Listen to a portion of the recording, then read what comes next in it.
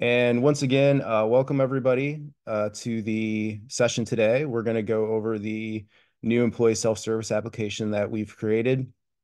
This is going to be a very much a user-focused demo, so I will go a bit into a few of the more technical behind the scenes aspects as we go through, but I'm not going to focus a tremendous amount on some of the more technical minutia. I'm going to try to really make this more of a user-focused demo.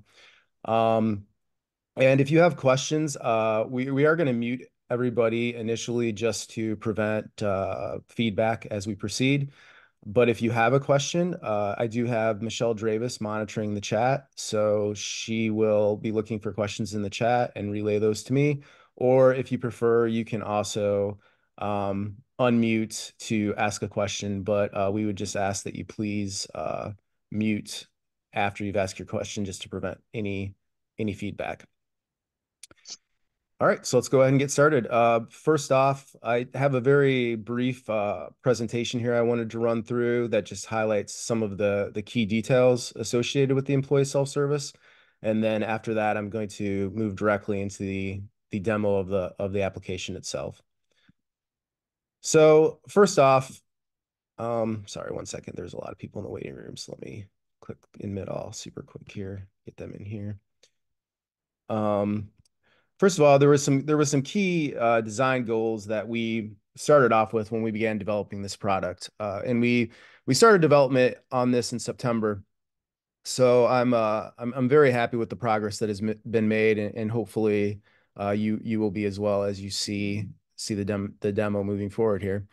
But what we really tried to do is for those that are using the legacy kiosk application, we refer to it now as the legacy kiosk application since it does have a defined end of life date. Although many of you probably just know it as the kiosk or the HR kiosk.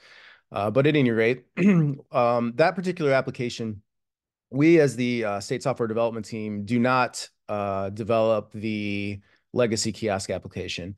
However, that application is part of the overall management council product suite.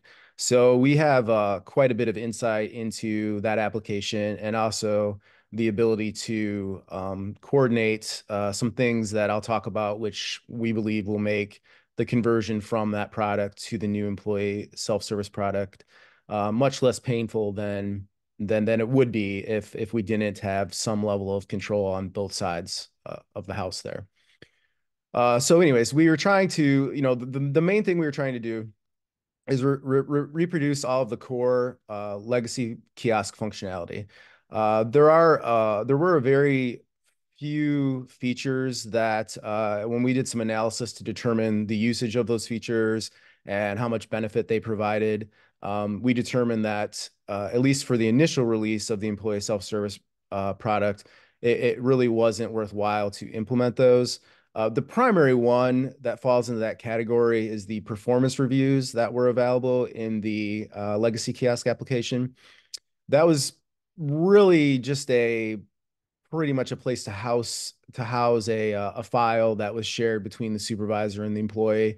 And because there are so many alternatives to that particular functionality, that was one that we did not decide to carry forward with the initial rollout of this application. Now, that being said, when we reach the production release, which I'll talk a bit about those dates here in just a moment, that doesn't mean that we're done developing this application. This will be a supported application and will continue to be developed past that point. So we certainly can expand on some of this functionality based on user feedback post-production. But for the very first release, as I said, the performance reviews in particular are not going to be a part of what we're implementing here. So another goal we had was we wanted to improve the design and the user experience, but also try to keep the overall flow and look and feel of the application fairly similar to the legacy kiosk. And that's really the main goal there, is to alleviate unnecessary training for those that are already used to using the kiosk application. So if you use the kiosk currently, you'll see when we go into the demo, it should feel very familiar to you. There are differences. We made what we believe are improvements in certain areas, but we didn't drastically change the overall design of the application in terms of look and feel. Because once again, we wanted to keep it relatively close to alleviate unneeded training burden on the part of the schools and the ITCs that are using the kiosk currently. A few key improvements that we made, as I mentioned, some user interface improvements that you'll see as we proceed with the demo. We also, these next two are a little bit maybe behind the scenes and technical in nature, but we do believe are important. And that's we've added Active Directory integration. So what that means is if you have a username and password that you're utilizing through your ITC, for instance, to log into other products that authenticates against their Active Directory, we have the ability to tie that same authentication method into the employee self-service application. So, therefore you don't have to have a completely separate username and password in order to log into this application if you choose to integrate it with your existing Active Directory. We also added two-factor authentication support using a product called Duo, which is developed by Cisco. This is the standard two-factor authentication provider that we currently use with our other state software applications, USAS, USPS, etc. So that's a feature that was not in the legacy kiosk, and as everybody knows, today with security being a primary concern, and auditors in particular, starting to really look at two-factor authentication as another level of security, we believe that will be very useful as well. Should you choose to enable that to once again just add another layer of security to the application. And because we obviously develop the USPS application, the employee self-service application will be very tightly integrated with our payroll application. And you'll see some of the places that will come into play as we look at the demo. The primary one being we are in the current legacy kiosk application. If you want to export if you want to take your approved leave request from the kiosk and get them into USPS, you do that through extracting a CSV file and then using the load programs in USPS to load that data. That is still an option. We did not eliminate that option. So if your internal business practices are such that you want to continue doing an extract and load to get that data over, you absolutely can do that. But we also added a direct posting to USPS. So you'll actually be able to from the leave extract screen, you'll actually be able to either generate a CSV file or just simply directly post that data in USPS. So it's a little more streamlined in that it eliminates that extract and load process. If you just want to directly post, you have the option to do that. And I'll show that as well as we get into the demo. Another thing we were very dialed into is we wanted to try and facilitate the conversion from the legacy kiosk to the new employee self-service application by once again, because we the legacy kiosk itself is under the management council umbrella. We have the ability to work with the kiosk developers to have them provide to us data extracts from that application that we can then load into the employee self-service application. So this is going to save a lot of time in terms of moving from one product to the other, because it will not require manually setting up things like users and the roles that those users have, and your workflows that you've all established already in terms of, for these particular employees, these are the steps that this leave must go through. These are the people that must approve it for that leave to be considered fully approved and available for export. So we're going to import that information so those workflows will not have to be reconfigured in the employee self-service application. And also all of your district configuration data. So, what leave types are available, what positions are listed in terms of active, inactive, etc. All of that various configuration data that the kiosk application allowed you to set up we'll import that, we'll extract that from the kiosk, import that into the employee self-service. So between those three things, with the export and the import, the application should be fairly well configured without a lot of manual tweaking being necessary post that import process. Matt, we do have a couple of just a couple questions there in the chat. Sure. Maybe look here. Um, will it auto calculate the amount of leave requests based on times requested off? No, it does not. It works very similar to the way that the existing kiosk works. So if you say, I'm going to take 3 days of leave, then you would enter your date range in, and then it does, as the kiosk does currently, it will pop up a basically a secondary dialogue that will show you the days in that range, and then you will say, let's say I said I'm going to take 2.5 days over the course of a 3-day period, for instance. Then I would say I'm going to take 1 day on this date, 1 day on this day, and then the 0.5 day on this date. So that is the way that works. So history, we are not bringing over leave history.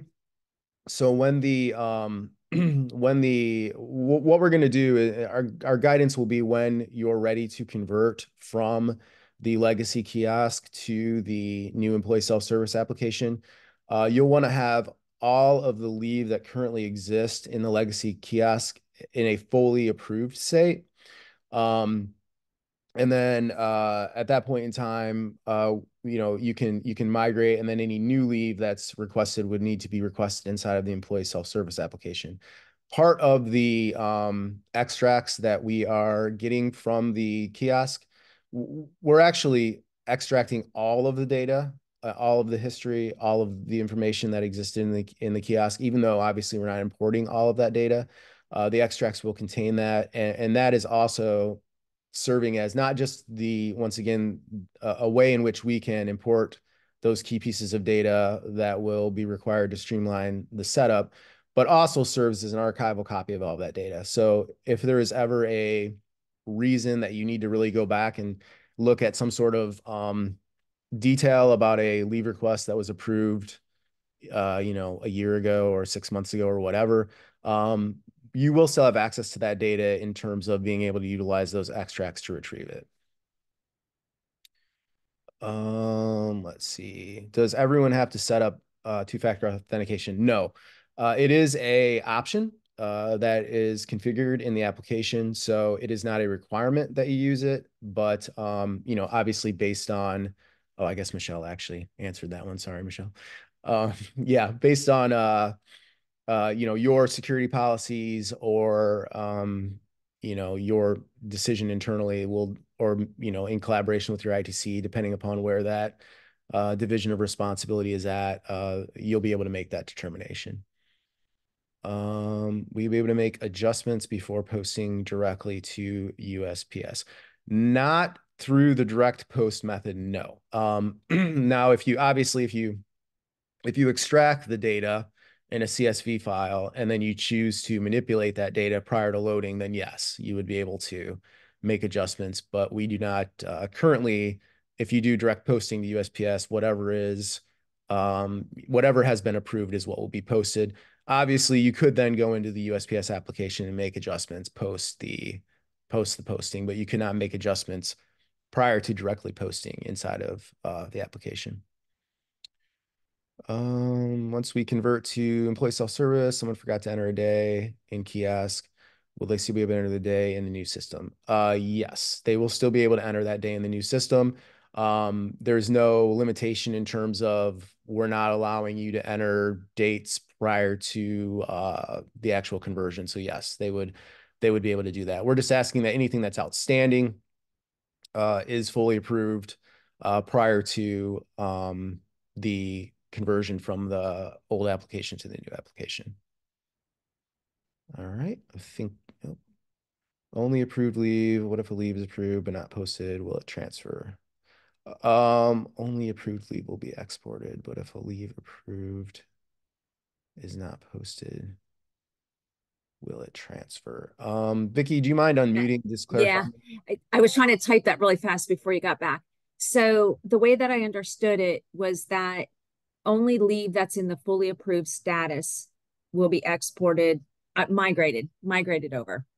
Um, and so if it's been fully approved but not posted into payroll, that will still come over with the migration.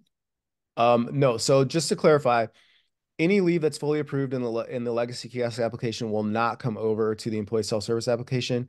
However, and this will become a little clearer as I'm going to talk about the dates here, but you will not lose all access to the legacy kiosk application immediately upon converting. What you will not want to do though is have anybody post any new leave into the legacy kiosk application. However, Okay. like leave administrators, for instance, we'll still have the ability to go into the legacy kiosk application and extract the leave that has been approved from there and import that until the point in time at which all approved leave has been, fully exported. And then at that point in time, you really don't have a reason to have to actually access the legacy kiosk. Does that make Okay, sense? perfect. Yep, it makes perfect sense. Thank you. Okay. And I think Mark answered that one in terms of error, an error, like when we upload. Yes, there will be errors. And I think Michelle got that one. Sorry, I'm trying to scroll through here. Yeah, I'm going to talk about frontline integration. So, we'll get to that one here in just a second. Uh, Yeah, I think Mark can address the lockout one, but yeah, there's ways that you can disable access in the legacy kiosk application to ensure that nobody is able to inadvertently enter leave post the date of conversion. Okay, so I will let Mark and Michelle continue to monitor the questions in chat, answer what they can, and Michelle, if there's one that comes up that I need to address, please let me know and I will do so. Okay, so there's a few key dates that I wanted to also talk about up front here. So we're currently in what we're calling an early access phase for the employee self-service application. We released the first early access version of the application on May 3rd. What we are doing in the early access phase, it is not, the application is not 100% feature complete, and I'll talk about in the next slide the few things we're still working on. But it has the vast majority of all the information or all the functionality, I should say, that you'll need in order to use this application. And we released it early because one of the realities of software development that maybe some vendors will not admit to when they're providing a demo of an application is that we will never catch every problem in our internal testing. There's just too many variables, too many variations, too many things people can do in the real world in that application that is very, very hard to test all those permutations and catch everything. So releasing in the early access phase allows us to get the application out there, allow those people that are brave enough or excited enough to begin using the application before its official production release to begin using the application. And then we have a very tight feedback loop where any issues they find that we are unaware of, they can report to us. We can fix those and we can, release updates. And it's the best way we know to make the application as stable and as functional as possible for the first production release, which is scheduled for July 1 of 2024. Through the early access phase, we're committing to actually releasing new versions of the application on a weekly basis. So we will have a very, very quick turnaround in terms of feedback and release. So we will continue to monitor for issues, fix those issues, push new versions of the application out. So we're gonna move very quickly in the early access phase to address those issues that people do find. And as I said, then July 1st, we will hit official production. So at that point in time, doesn't mean that, all work is done. All work definitely will not be done. As I said, there will probably still be bugs that we will find that we don't detect in early access. But also, we will continue to develop and add enhancements based on user feedback, et cetera, et cetera. So this application will be under support and development on an ongoing basis. There's no intention to stop working on this application, so to speak, once that July date is hit. For the legacy kiosk application, all schools that are currently using the legacy kiosk will have to be using either the employee self-service application or potentially another alternative if you're using another product that you don't have to use the employee self-service application, but we anticipate that that almost everybody that's currently using the legacy kiosk will be using the employee self-service. But nonetheless, you must be on another alternative solution by September 30th of 2024 for all functionality in the existing legacy kiosk, with the exception of the Ippy component. We're going to extend the access for the Ippy component to 7/1 of 2025. And that was done based on feedback we received from both schools and ITCs that were concerned, because unlike with the other features of the employee kiosk, we have a very clear alternative that we developed internally. There was not such a thing for Ippy, and really the Ippy piece of kiosk felt a little bolted on in that it doesn't really fit with the other functionality in terms of being very closely integrated and related to the USPS system. So at any rate, we've decided to extend the actual access for Ippy to 7/1 of 2025. And we are internally looking at developing a SSDT alternative to the Ippy functionality that exists in the kiosk. So that also gives us much more runway to actually be able to look at that and work on developing an alternative. Now, obviously, there are also alternatives out there that are not created internally by us. So, once again, the choice is up to the school in terms of which product they believe best suits their needs and they wish to move to. So those are the dates that I wanted to convey up front. And I had mentioned previously that in the early access phase, we do still have some things that we're working on. One of those things is timesheets. The timesheet feature of the legacy kiosk was not widely used. And there were some limitations with it, some issues. It didn't get a lot of adoption. So we didn't, for a lot of these other features you're going to see, as I said, we really kind of use the legacy kiosk as our design document in terms of how should this work, how should it look, et cetera. That's sort of the baseline. And then we made some decisions and diverged in certain ways that we thought were better, but we didn't drastically diverge. With timesheets, due to the fact that the user adoption was so minimal, we decided to go down a slightly different path with that. And we actually formed a user focus group that's made up of both ITC staff and schools that are currently using the timesheet functionality inside of the legacy kiosk, so that we could really sort of build that from the ground up. So that is still ongoing at this point in time. As I said, we'll have that functionality available prior to the production release, but it is not part of the current early access offering. We're also still working on Frontline integration. We are in communication with Frontline concerning this. There is going to be, if you're using Frontline integration, there is some difference here in terms of how it works currently and how it will work moving forward. In the legacy kiosk application, there's this concept of a kind of a bi-directional integration between the Frontline, I believe they call it absence management now, but it used to be ASAP.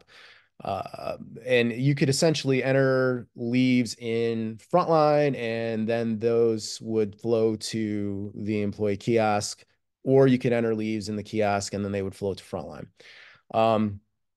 This is one thing that caused no end of issues in terms of support. It was a very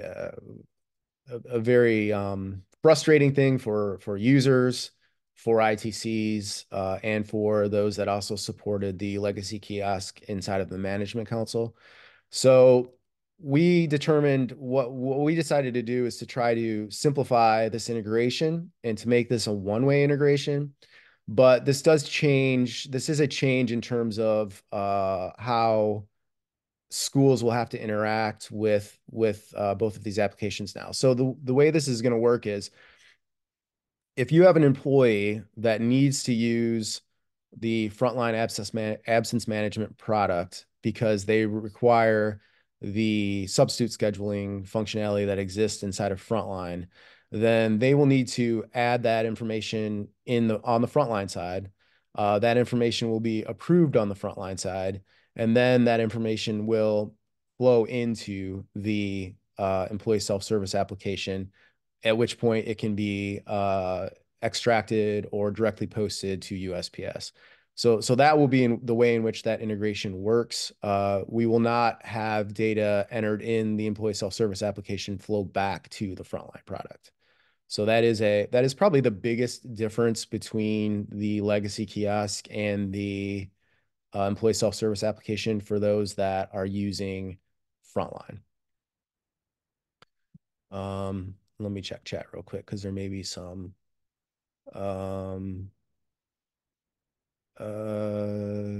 Sorry, there's a lot of questions in here. I'm gonna have to scroll up a bit. Looks like Michelle got that one. Are you able to provide other applications? Yes. So backing up a little bit on the Frontline integration, this has been somewhat frustrating for us because we had to change our tact a little bit in terms of how we're integrating with Frontline because we've created a REST API, which, sorry, that's a bit of a technical term, but basically it's a way in which people can post absences, post leave to our application, employee self-service. So our initial plan was to have Frontline actually utilize the API that we've created to post information. However, based on their internal development schedules, et cetera, they're not going to be able to make that happen before July 1st. So we're having to change the way in which we integrate with them, and we're going to have to, and this is kind of part of the reason of why we're a little behind on and we didn't have this available for early access as well, because we needed to change tack now, and we're actually going to have to leverage their APIs to pull that information from them versus having them push that information to us, which is not quite as efficient. Also there's still a little bit of a support burden there because now we don't have full visibility into if there's an issue, if we try to pull something from Frontline and it doesn't come over correctly, it doesn't come over at all, we have no choice but to try to have the school contact Frontline to figure out that issue, because all we can see is what we got from them. Whereas if they were pushing to us, then obviously we have like full visibility in terms of what they sent us, when they sent it to us, what the format was, if there was an issue, why the issue occurred. So at any rate, that's a bit of a tangent off the original question, but that REST API does exist. So if there is another third-party vendor, obviously we're targeting Frontline because they were the ones that were integrating with the legacy kiosk application. So therefore we wanted to make sure that we have some level of integration for schools that were utilizing that integration in the legacy kiosk. However, if there are other vendors out there that are interested in integrating using the API that I just briefly discussed, that certainly is a possibility. We don't have any right now that have approached us to do so. But yes, that is definitely possible. Mark asked for some additional information on that one, but I think I pretty well addressed it. W4, IT4, direct deposit forms to employee self-service. Mark, okay, yep, he addressed it. Yes. So that is that is something that has been brought up and that we are looking at as a future enhancement. Not something that obviously will be available for the first version. The question about timesheets in Frontline, I'm not sure. I'm not entirely sure what the timesheet Frontline integration is. So I don't know if Caitlin, you can clarify that slightly. I mean, I guess the answer is if that information was flowing from the legacy kiosk to Frontline, and there's no other place that was coming from, then the answer to your question would be that it will not show on the timesheets in Frontline. So, Matt, this is Caitlin. So the way it currently works is when our employees put a leave request into kiosk, that leave request, once approved, will show up on the employee's timesheet as, like it'll say vacation leave 0.25 days. Yeah. That becomes a tracking nightmare on our side to go through and do that with each and every timesheet without that integration. So to answer your question, as it stands right now, I think you're going to have a tracking nightmare because yes, it will not show on the timesheet. However, we are going to meet with Frontline just later today, actually, to follow up on some of this integration.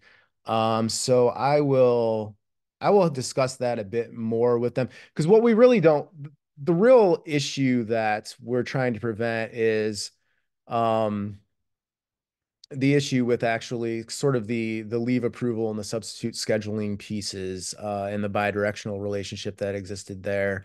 If this is, and I will tell you quite honestly, I don't know that I can commit to having something, if that is something that we can pursue, having that available for July, just based on the timelines that exist right now. But if there's because there is some data that Frontline is pulling from the legacy kiosk right now that we are supporting. Some position information and some employee information that they utilize in their application for, I'm not entirely sure what, but some setup, etc. So if that is one that is going to be super painful, we could certainly, see if that's some information that we could also send to them just so that it would show up on the timesheets for the employee. But as it stands right now, no, that information would not flow to Frontline. Admin approve ASOP to approve an ASOP now. Admin approve. Yeah. So yes, if the supervisor or the admin was not ever going into ASOP, but they have employees that require the usage of the ASOP product, then they would go into the ASOP product in order to approve that leave. Yes. I think the second question is pretty much the same question.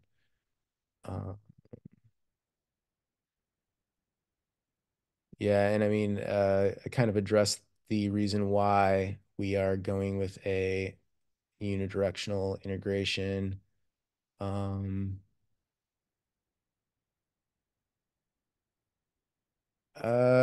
terms of changes, I will have to follow up with Frontline on that particular question.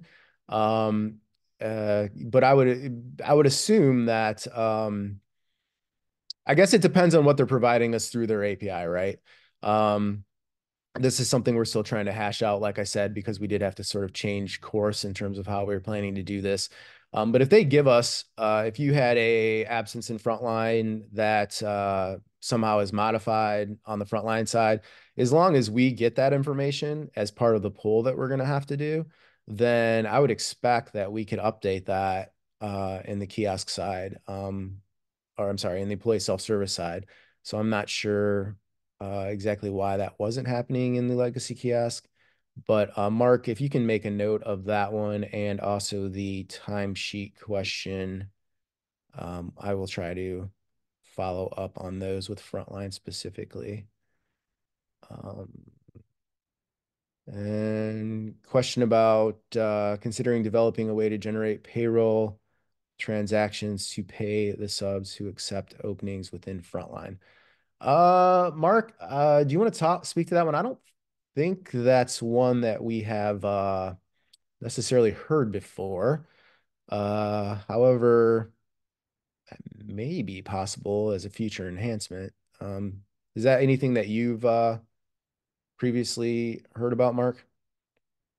No, I have not. Okay. We'll make note of that. I do believe, Brian, that's the first time we've heard that particular request.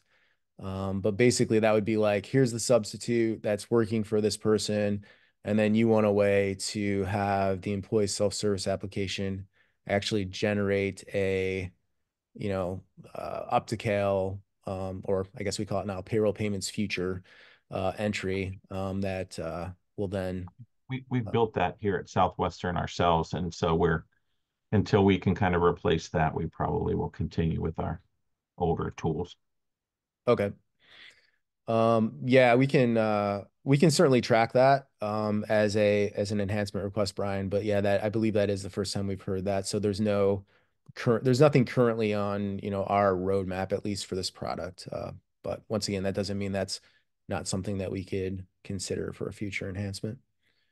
Thanks. Looks like Mark got that one. All right. I think Mark and Michelle are working to answer some of these questions, but so I don't want to, obviously we have limited time. I don't want to spend all of it in the chat, but Mark and Michelle, please, if there are items that you need me to address, just interject and I will do so. Whoops. Okay. So hold on one second. Yes, sorry. I think we stopped here and I didn't talk about this. The final thing that's currently under development that I just wanted to mention is the configuration import. I had mentioned, there's some key things that we're trying to import to really smooth the conversion process, and configuration is one of them. We're still waiting on some additional mapping, essentially, of what the values for these various configuration options are inside of the legacy kiosk application. So we don't have that particular import completely finished yet. So that is one that we're still trying to finalize. Okay, so let me go ahead at this point and switch over to the demo. So obviously this is the landing page. Nothing super exciting here. We do have the ability for users to say that they forgot their password and, what's your username, and they will receive an email with a temporary password that it is configurable in terms of how long that particular temporary password will be valid for. I think by default it may be 5 minutes, but at any rate, they'll get that temporary password. They can use that to log in, and then they'll have to obviously set a new password. There are some baked-in password complexity rules in this application. And Mark, off the top of your head, do you remember the rules in terms of password complexity? Minimum length of 10, I think. Capital letter, lowercase letter, special character, number, all a requirement. Okay. So yeah, so like I said, there is some password complexity built in to, ensure some level of security. Also from here, if you forgot your username, if you can enter your email address and you will receive an email that will tell you what your username is. Username does not have to match email address. When the users are initially imported, obviously whatever username they were using to log into the legacy kiosk application will be their username. I had mentioned previously the fact that we implemented Active Directory support. So it may be if you want to utilize the Active Directory support that you're not going to be able to use the same username that you used for the legacy kiosk, because you need that username to match what is associated with your Active Directory. We have also implemented the ability to mass load essentially users to modify that. So if that's something that the ITC in collaboration with your school wishes to do, we build a mechanism to try and make that feasible without having to manually change however many users may exist in your district. Okay, so I'm using some demo data here. The first person I'm going to log in with is going to be just a standard employee. They're not going to have any additional access above, I can go in, I can enter leave requests, I can see my own data, etc. So let's go ahead and log in. The first thing you're going to see here is we have kind of a landing page. This is also in dark mode currently. One of the things that we built, let's just go look at the profile first. We can run through this real quick. So here's the user profile. I mean, some basic information that's coming from USPS.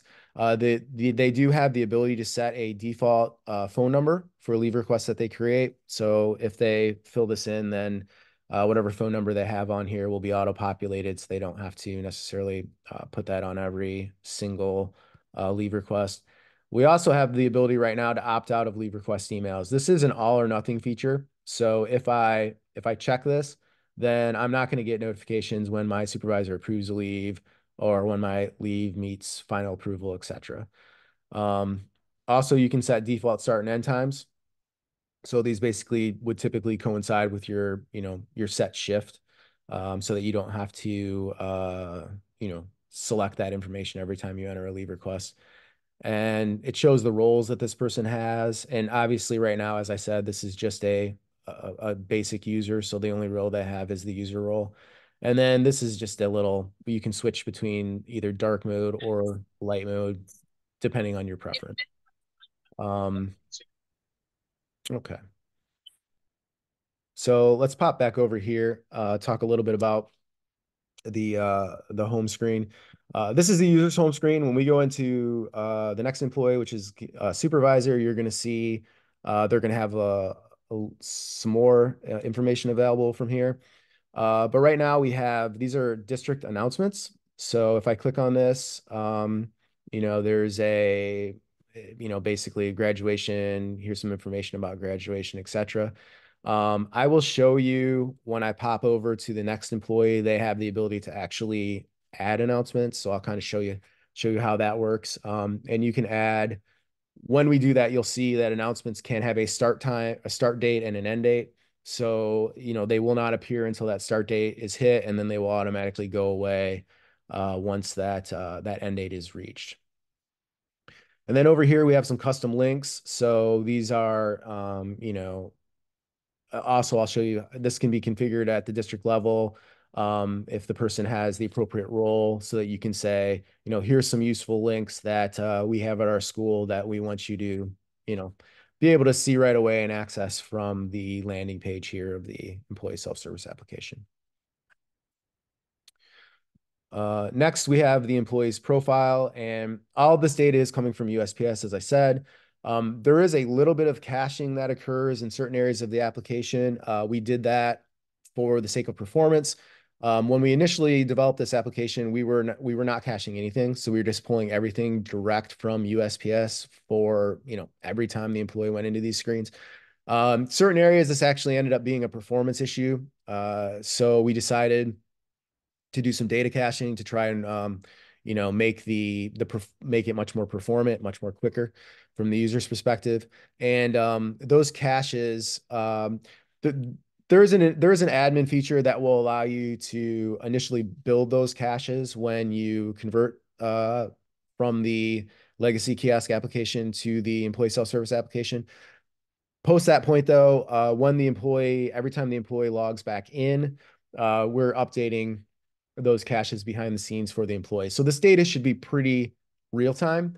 But if you make like a change in USPS and the employee is logged in, they may have to simply log out and log back in for that data change to show up inside of the employee self-service application. Okay, so the employee profile, this is, like I said, we made a slight change here in terms of look and feel from the legacy kiosk application. I believe the legacy kiosk application had everything just sort of listed straight down the screen. We've decided to break things out a bit by tabs.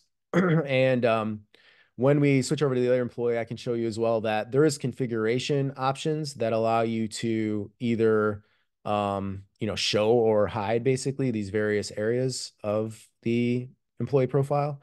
So, right here we have some basic information about the employee, their employee number, their, certificate ID if they have it, name, et cetera, et cetera. One thing I will mention up front here is we have been stressing for a very long time, probably going on a decade or more now, that you should not be using the Social Security number as the employee number. There are still some schools out there that are using the Social Security number as the employee number. We would, once again, highly recommend that you do not do that, and that you actually use a, employee number that is not the Social Security number, just to limit the, the risk of some sort of a breach in which Social Security numbers are exposed. Because we are not, with the exception of, as you'll see, the W-2 information, because we are retrieving W-2 information from the USPS file store. And obviously, well, I believe, I don't know exactly when we did this, 2-ish years ago, 3-ish years ago. We do have the ability now to mask the Social Security numbers on the W-2. So obviously, if you've taken advantage of that, any W-2s that you've generated since then will have the Social Security number masked. So the true Social Security number will not be on the W-2. But for any W-2s that were generated prior to that point, those will still have the Social Security number. Unfortunately, that's just something we can't really get around because those are PDF files that are stored in the file archive. So if you want those available for return in the employee self-service, those will contain SSN. But outside of that, we are not storing, and those are not stored in the employee self-service.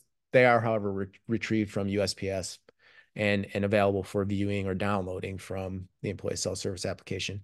But we are not storing the Social Security number in any way inside of this application, unless you are using it as the employee number. So hence the reason that I would suggest that you do not do that and other reasons. So if we pop over here, we have contact information. This is obviously going to show us their address, phone numbers, email addresses.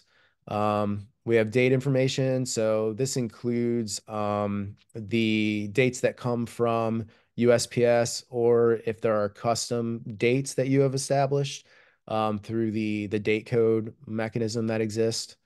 And then we have a qualifications tab, which just breaks down some information associated with experience and, some EMIS reportable information associated with the employee. And once again, you can show all of these. You can show only some of these. This is configurable. And depending upon, and once again, a lot of this configuration is going to come over directly from the kiosk. So based on how you had that configured in the legacy kiosk is how it will initially also be configured in the employee self-service application. Okay, next up we have position details. So right now I have this configured such that it's showing active and inactive positions. Once again, this is configurable. You can only show active. You can show, there's options for, I think, terminated and maybe deceased, I believe. I think that's right. But at any rate, you can configure which positions you want to have shown here to the employee. And as I mentioned previously, this configuration will come over based on how you had this established in the legacy kiosk application. So if we drop this down, there's some information about the employee's position here.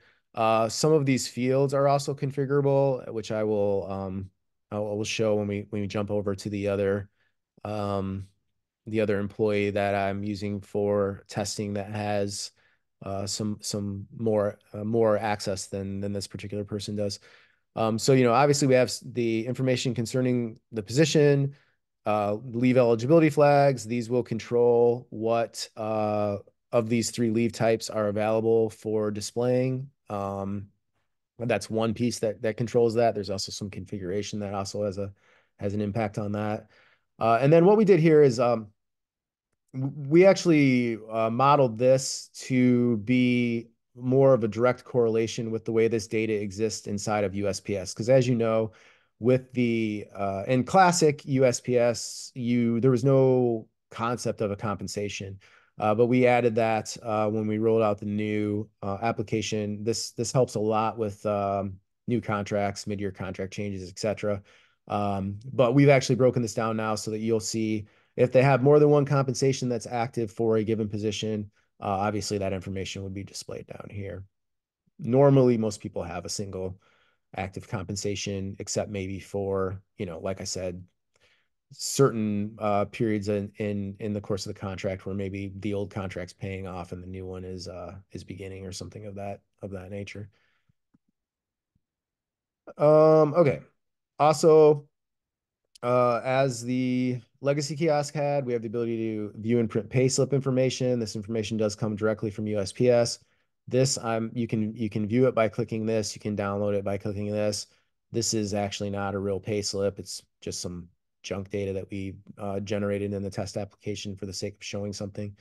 I don't have W-2s loaded. However, if you had W-2s loaded, once again, I should say, the USPS instance that this is actually connected to does not have any W-2 files associated with it. But in your live USPS instance, you will see here all of the various tax years, along with we're showing control number from the W-2, and they will have the ability to view and download the W-2 as well as they did in the prior application.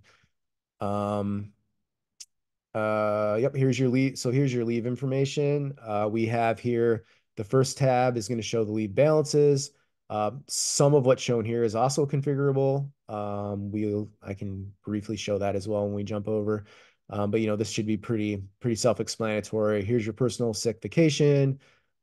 Here's your current balance over here. Information about beginning balance, etc.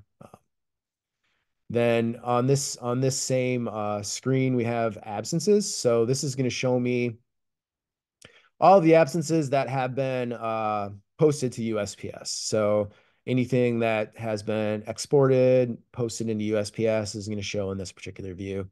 And similar to our other applications, we have filters. So I can select something here. I can also begin to type something here if I want to. And it'll limit the options available. I guess they didn't have any vacation leave. That wasn't a great one to pick. But here you can see, then it's just going to show me the professional leave. Obviously we can filter on other items here. And for activity date, this is maybe a little different than how we've done it in prior apps, but you can directly under activity date, we could filter a date range here. So it looks like I have, these are 2021. Let's just do that. So we'll say, I'm going to type it. I could theoretically try and, go all the way back to 2021 and pick it off the calendar here. But for this particular example, I'm just going to go ahead and filter this. And I'm going to check something real quick here. Okay, that's what I thought. Yeah, the display and the actual way the filter works is a little different. But if I just do like 01/01 2021, and it does actually bring the calendar up. I left the stop date empty there, but basically this is just showing me anything, post 2021 that is available for the position leave information. Also, these are sortable. I mean, this is all pretty standard, I think, based on the way our other applications work, if you're familiar. But I can sort either ascending or descending based on clicking right here. This is also telling me what the primary sort versus secondary sort versus what would that be? Trinary? I may have just made that up. Third sort. Then over here, we have a very similar grid for accumulations. So we did split out absence transactions versus accumulation transactions. So here you can see, and don't get too hung up on some of this data. Once again, this is test data, so we've been kind of going a little crazy on this. But yeah, any accumulations that have been posted in USPS, you would see these here as well. All right. I'll pause for a second. Mark, Michelle, are there any questions that I need to address?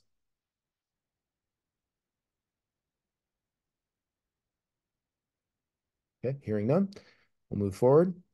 So let's go to leave calendar and we'll come back to leave request. One of the things that we did do here is we added quite a few more calendar options than I think the legacy kiosk had. So right now you're just seeing the default monthly calendar. This is the current date, therefore it's going to show as a slightly different color here to signify this is today.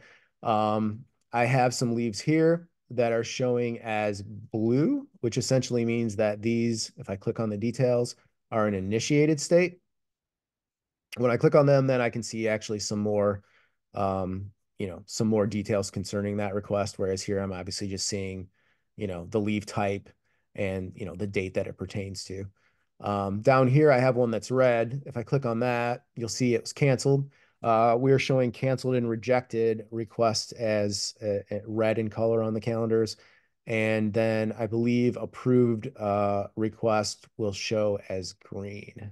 Yeah, pretty sure that's correct. So as I said, we do have some filters available here. So on these calendars, if you want to filter by, only by specific position, I think these are all, let's see. I don't know if they're all associated with okay. So one of those was not associated with the custodian position. Therefore it went away. I can clear that. I can also just look at particular leave types. If I only want to see certain leave types, I can clear all filters with that button. Let's apply the filter. That comes back. This I can go through the months obviously by clicking these arrows if I want to. I can also click here and go to a specific month essentially if I want to do that. Let's go back to May. This is a quick mechanism where if I get myself like way messed up somehow, I'm way in the future, I can just click that and it'll take me back to the current month. So that's kind of the controls there. Oh, they do have the ability to create a new leave request from the calendar as well. We wired that in if they want to do that. So as I said, there's a whole bunch of we added a whole bunch of different calendars here. Quite honestly, some of these are probably not super useful for the employee themselves who's just simply looking at their own leave. Likely the monthly calendar is going to be just fine.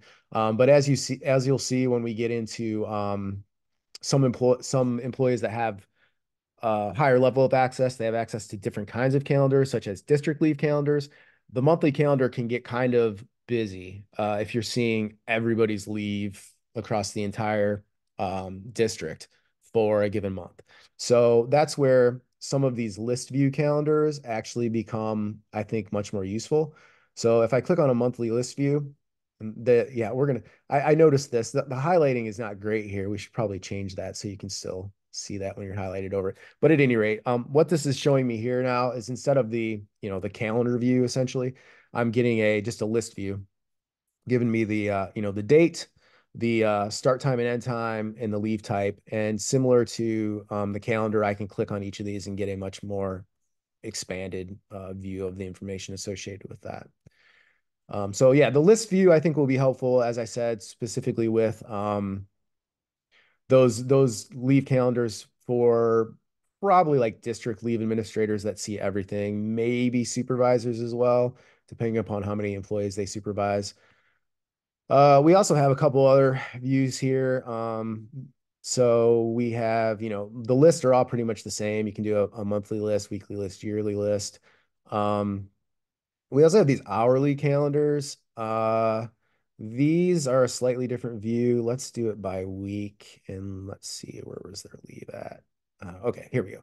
So this one was canceled, but nonetheless, so the difference with the hourly calendar views is obviously now we're getting a breakdown of this so that it's showing us not just like, hey, there was a leave taken on this day, but it's actually giving us the start and end time and then correlating that on the calendar so you can kind of see okay, like this employee is going to be out at a half day and then this employee is going to be out the next half of the day. So it's just a little different view.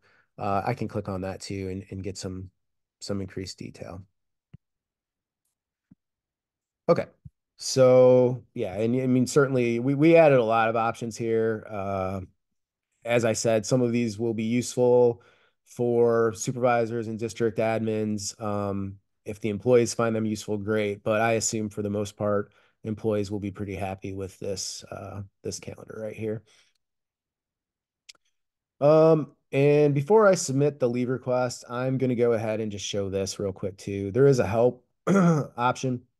If I go under about, a lot of this information likely you don't care about. This is kind of some internal information that we actually, may need in certain instances when we're trying to, debug a potential issue. But the one thing that you may actually occasionally want to reference is the version that you're on. Right now this is a development. Well, it's technically not really a development version, but it's you won't see this snapshot here is just related to the fact that this is based off of a development build that we created based on the last actual early access release that we published. Normally, you'll see a version number that correlates directly with the version number that you'll find on our release notes pages. But if you look at release notes and you say, we say, oh, we added this really cool feature in version 1.2.0, and you're like, well, I don't see this new feature in my application. This is an area where you can come and check and see what version you're on. And it may just be that you haven't been upgraded to the most recent version of the application. So that's probably about the only thing in here that you typically would have a reason to reference. And then we do have a link here to the documentation. These are currently under development. We do have quite a bit out there already. I can probably open this up and show it if I can. There we go. So here's we have the good start of the user manual established out here. But there is still a bit more work to do on this. But we do have a link directly from the application to the documentation. So, okay, let me check here on time. We're doing okay. All right, so let me go ahead and create a leave request now for this employee so we can see how that works. One thing I didn't mention yet, but I should mention is that another thing that we were taking into consideration as we were developing this application is trying to make this mobile friendly, particularly in areas like this where you're creating a leave request. And I'm going to defer showing you this, I think, until the very end. Google Chrome has the ability to simulate a cell phone view. So I can show you what this would actually look like on a cell phone. But this, the sort of developer tools that work to make that happen, they can get a little flaky sometimes and actually mess with the application. So I don't want to do that till the very end, but I will show you what this looks like. But as I said, we are very much ensuring that things like being able to create leave requests, supervisors being able to approve leave requests is very much doable for mobile devices. Obviously, we know in today's day and age, many people are primarily accessing resources on phones. So we wanted to try to take that into consideration as we created this application. Okay, so I'm actually going to submit a leave request for this test employee under their custodian position. And once I do this, then I will log out and log back in as this individual's actual supervisor so we can take a look at that. So under here, these options that I'm seeing here are both a combination of the configuration options that I have established inside of the employee self-service application and the leave that this person is eligible for based on the position that I am currently submitting leave to. So I will just submit a sick leave. When I select sick, you can see it tells me that here's my leave balance before the request. That includes any leave requests that are currently in progress or outstanding, meaning not exported to USPS. So this is a combination of my balance in USPS plus any outstanding leave that I have. And obviously for this test employee, they're actually in the red right now. But that's okay. For the sake of this demo, we're just going to go ahead and let that happen. I can put reason for the leave in here if I want to, obviously. And then I have my start date of leave and my end date of leave. And you can see that the 7 to 3 is automatically populated in here for me, based on my defaults that I had selected. Also, this all-8s phone number, if you remember, that was my default phone number.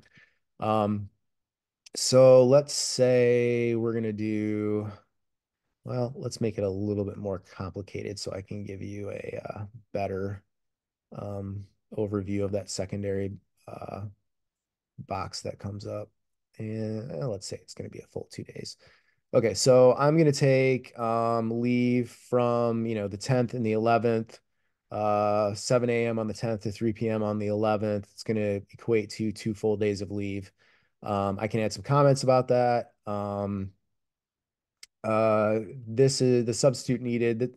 This correlates to, there's some configuration here in terms of the default substitute, if it requires it or not.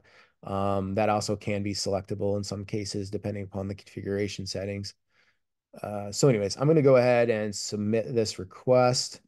You're going to see now, here's the secondary sort of dialogue that, oh, that was a Saturday. Well, that's okay. It doesn't matter that much for, well, we can change it just to make it a little bit more realistic.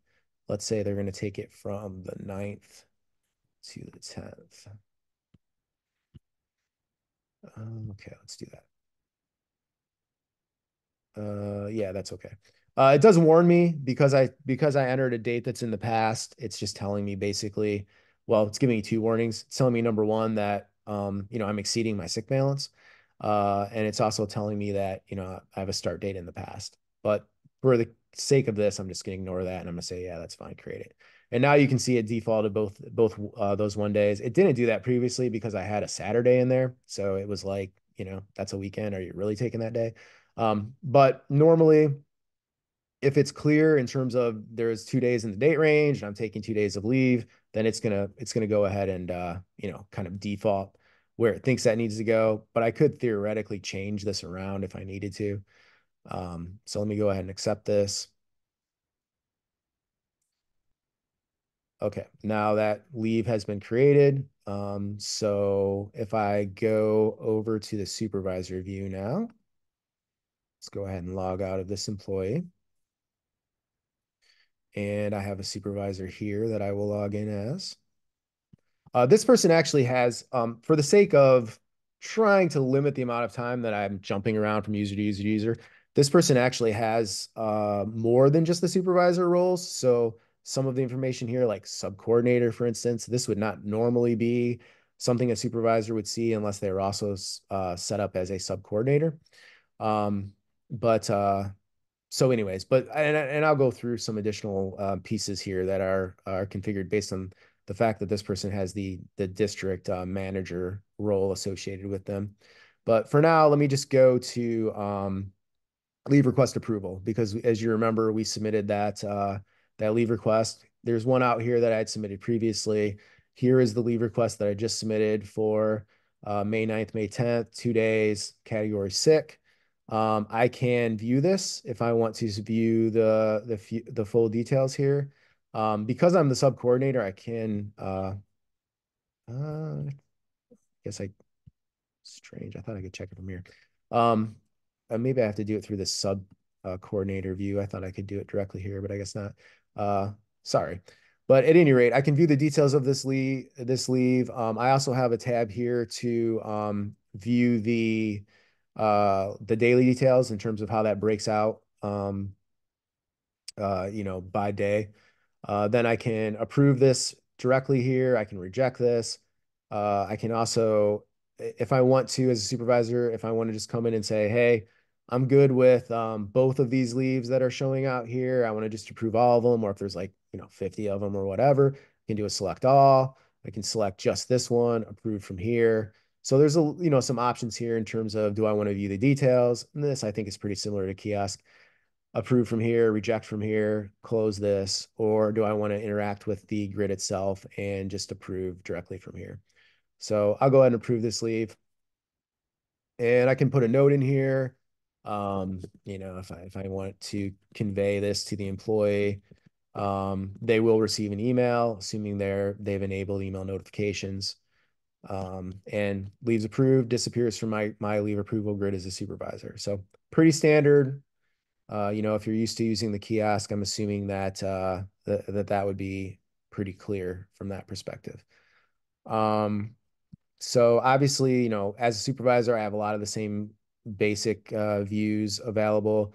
As I mentioned, this person is a sub coordinator, so I can go in here and see what is outstanding in terms of what needs a substitute scheduled. So here is the one that I just approved. You can see the status is showing as approved. If I want to view this, I can bring this up, and then I actually need to go into edit mode. But now I can, I thought I could do this directly from approval, but I was incorrect there. I have to actually go into this view. Then I can schedule the substitute. I can add information in here, you know, substitute's name, phone number, comments, etc. So this is a recreation of the sub coordinator option that directly existed in the kiosk if people weren't utilizing something like ASOP in order to do that. One thing I will show real quick, this shows up for supervisors in a variety of views, also for employees for their own leave. If you want to see, you know, what's the approval trail here, you can see that Brian Horn, which was my employee that I submitted the leave under, you know, submitted that leave at 10:09 a.m. And then I came in as a supervisor and I approved that leave as, you know, Vanessa Walters in this case. Told, you know, the note was get well soon. Here's the time I did it. You know, this leave approval flow, obviously I just have a single supervisor. And once again, sometimes, you know, you may have multiple supervisors that need to approve a leave.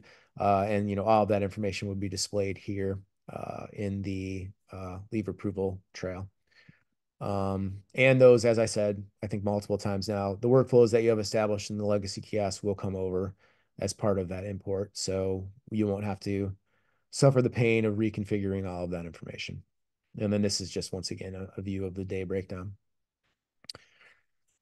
Okay, let's see what else. So let me show you this. If I go under users and then I want to look at, this is the user that I'm currently logged in as, this Vanessa Walters here.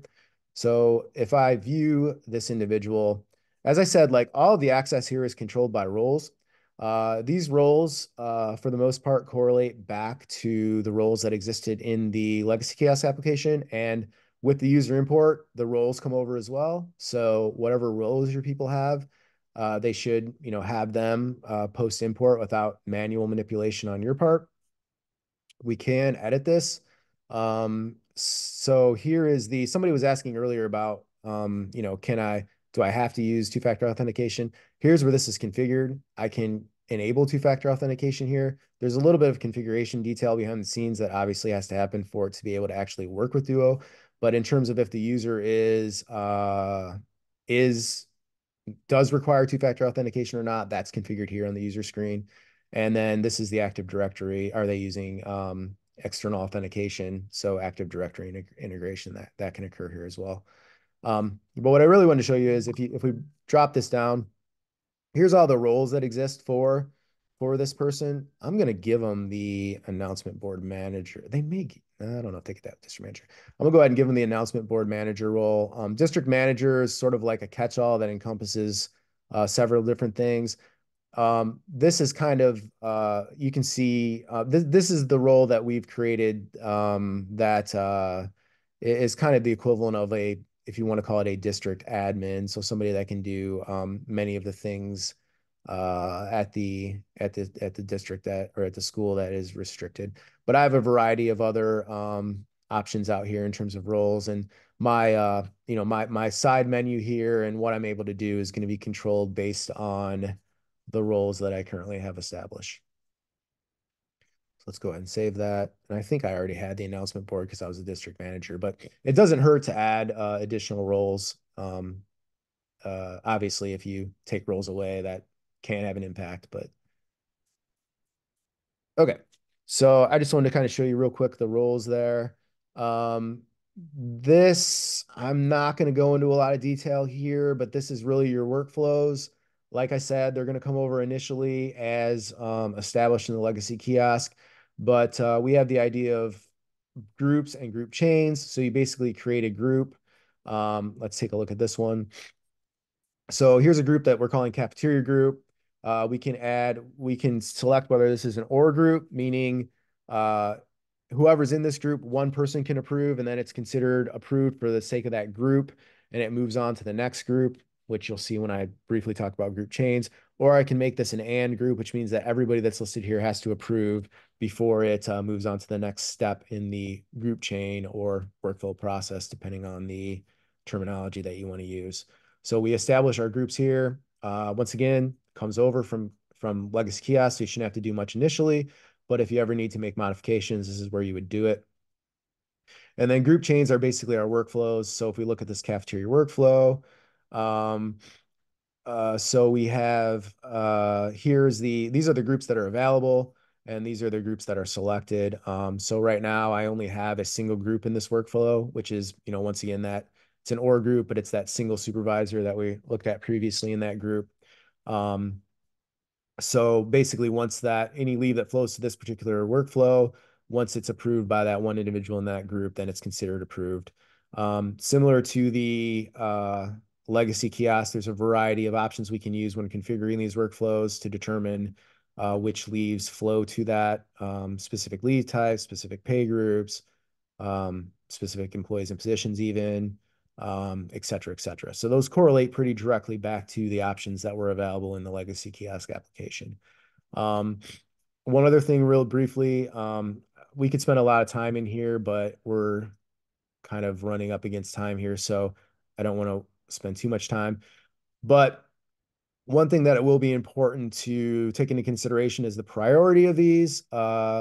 You essentially want to have your more specific workflows first, so that because the way this is going to work, when I submit a leave, it's going to take a look at these group chains or workflows and determine it's going to go in here and it's going to say, okay, for this employee, this pay group, et cetera, what's the first workflow that encapsulates this particular position.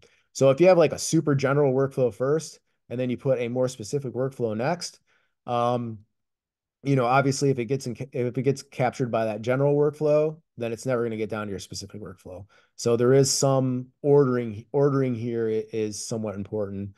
And you can see here we have abilities to adjust priorities on these in order to move them up and down in terms of the priority at which they take effect. Okay, so let me see. As I said, we're kind of getting up against time a little bit, but let me just very briefly, let's go to the district leave calendar. This person has access to that based on their roles. This is going to be the busiest calendar. So you can see, as I said, this isn't super terrible in terms of reading, but it's pretty busy, right? So this is where I think this monthly list becomes a lot more useful to actually see this information in a consumable fashion. So, and then, filters as well, if they want to filter this data down so that they don't necessarily see everybody on here. This person does have the ability to control custom links. So as a district manager, I can manage custom links. I can delete links that I've created already. I can, view links. I can create new links. This person also has the ability to manage the whitelist. This is a new feature that we added. Basically here, there's some configuration that this works in a couple ways. I can add links here. I'm sorry.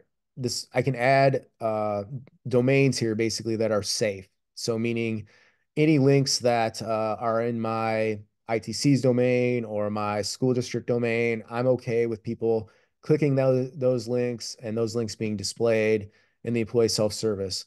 Configuration option allows you to say you can have links that aren't in the whitelisted domains, but if somebody clicks on one of those links, we want to just tell them, hey, you're about to leave the employee kiosk application and you're going to a an external domain or whatever, do you want to proceed or not?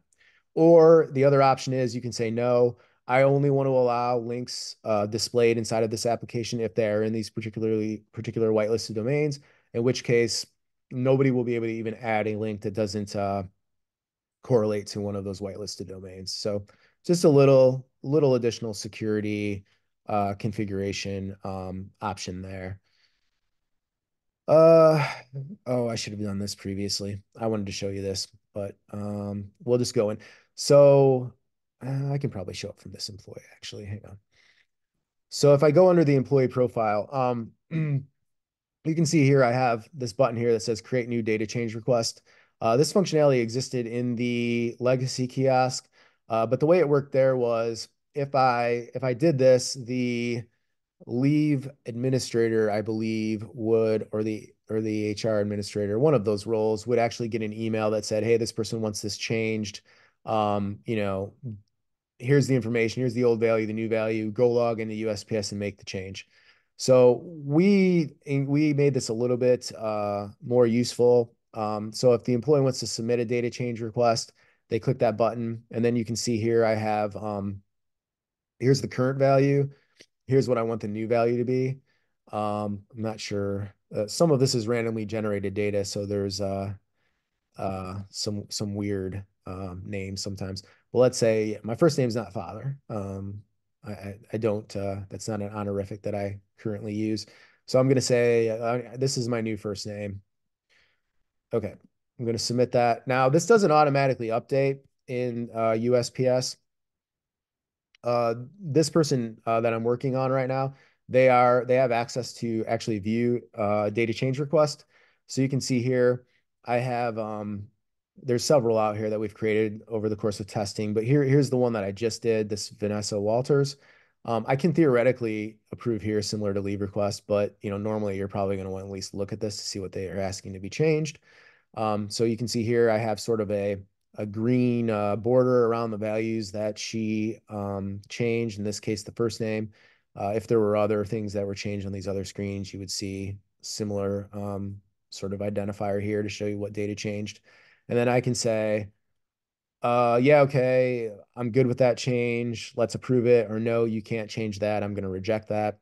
In this case, I'll go ahead and approve it.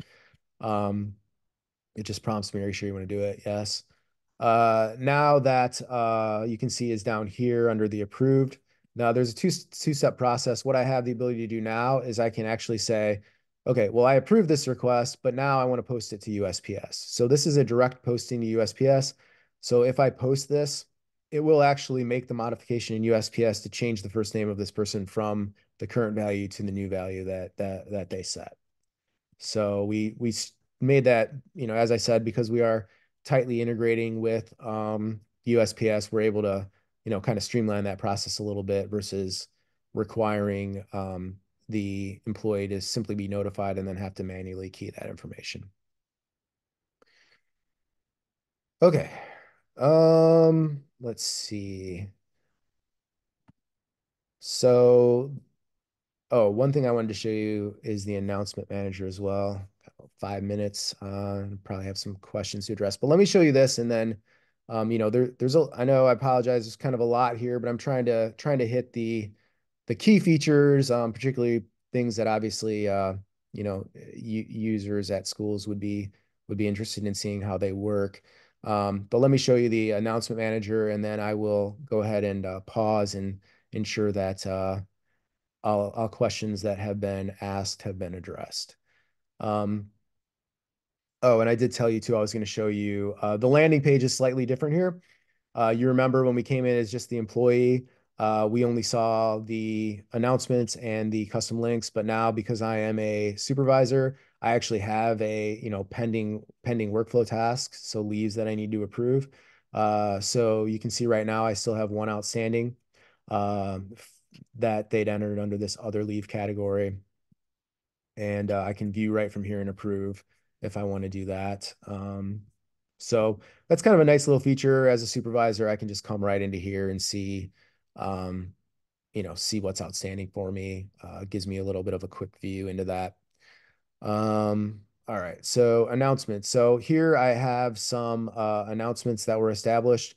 You can see there's actually a couple out here that have already expired because I had them set in the this one. Hold on, activation date. Oh, this one looks a little strange. I'm not sure about that one. Yeah. Okay. Anyways, but when I create I just want to show you the creation of a new one. So when I create a new leave request, I want to say, let's say this is going to become active today, and I only want it to last until, I don't know, Monday, we'll say. And we'll say whatever. There was a water leak in the elementary at whatever. This can obviously be whatever you want it to be. Thank goodness for Google's ability to spell and not mine.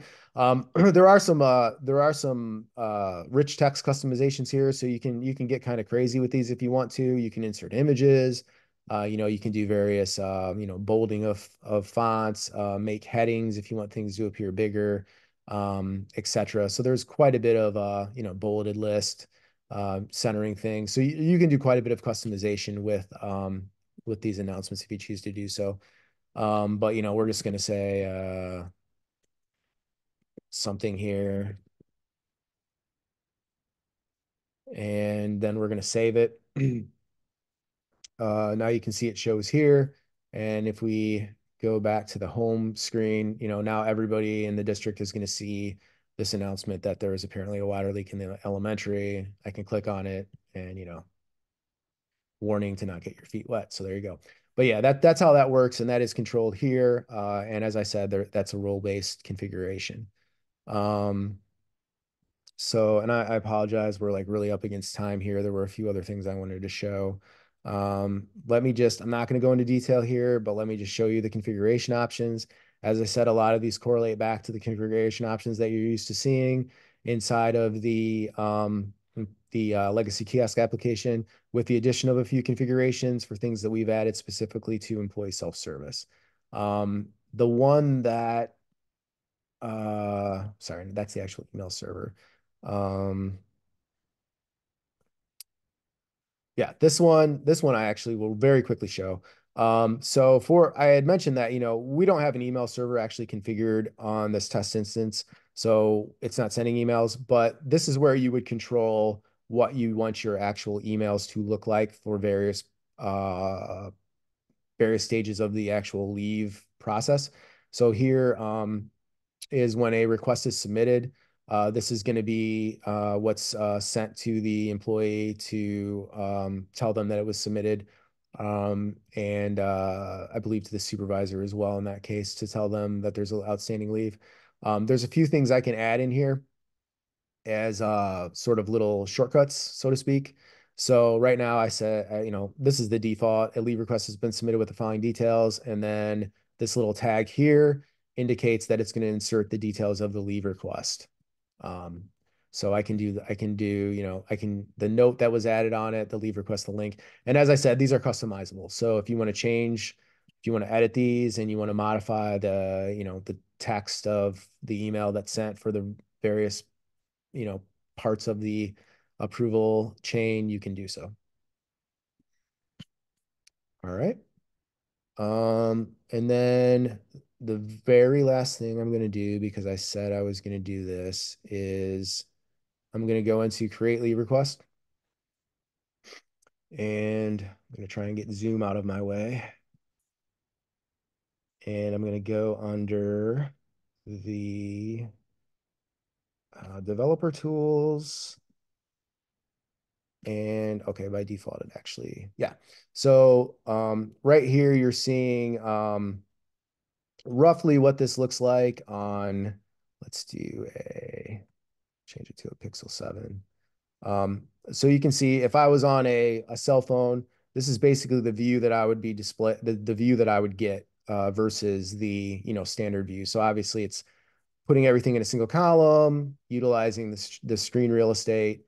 And then I can enter in information and then create the leave request. So I just wanted to show that we did, as I said, take this into consideration for, if you're on an iPad Pro, that's actually big enough where we can show you the sidebar menu now versus the phone. That menu was collapsed by default and it's actually down here. So I'd have to click that in order to see it. So yeah, so this UI will scale based on device size. Okay, so we're 2 minutes over time right now, so I'm gonna go ahead and stop there.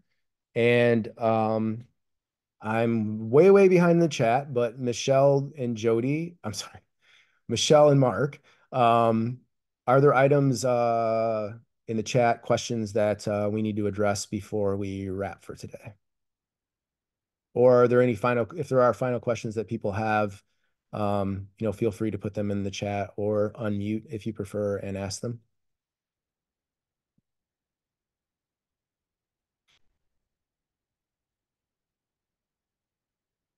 Are we good to go on the chat? Michelle and Mark, we're caught up.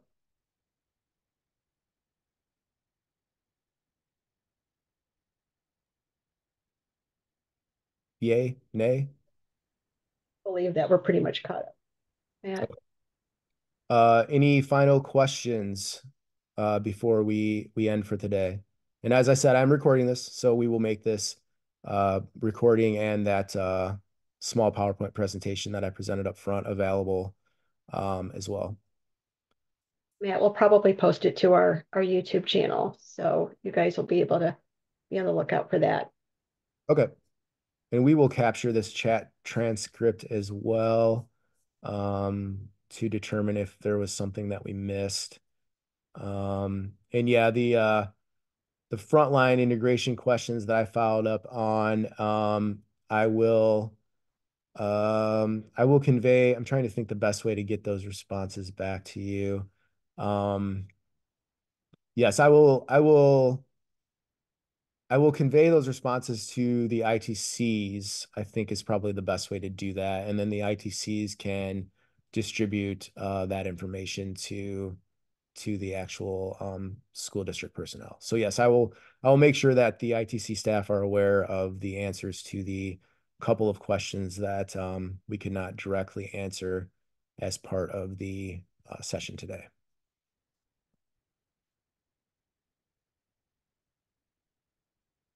Okay, well, I think we are probably good at this point. So as I said, we'll make this available. We will capture this chat transcript. And if we did miss something, we will definitely make an effort to circle back and get you an answer. So thank you for attending today. I hope that, you're excited for the rollout of this application and that you believe it looks pretty good in terms of the work we've done. And I hope you all have a very good day.